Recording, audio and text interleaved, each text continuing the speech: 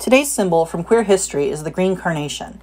According to a JSTOR Daily article by Sarah Prager, the green carnation became a queer symbol in 1892 when Oscar Wilde instructed a handful of his friends to wear them on their lapels to the opening night of his comedy, Lady Windermere's Fan. From then on, wearing a green carnation on your lapel was a secret, subtle hint that you were a man who loved other men. The Oscar Wilde Tours website says that while we don't know for sure what Wilde meant by the symbol, as he never publicly stated its meaning, a flower of an unnatural color embodied the decadent and the unnatural.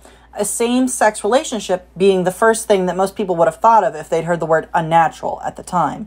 And the claim is often made that the green carnation was fashionable among inverts, as gays were called, in Paris, with Wilde having simply imported the fashion to London. A more recent example is of Elliot Page wearing a green rose to the 2021 Met Gala, and many people think that it was a nod to the green carnation. Follow for more queer history this month. Bye!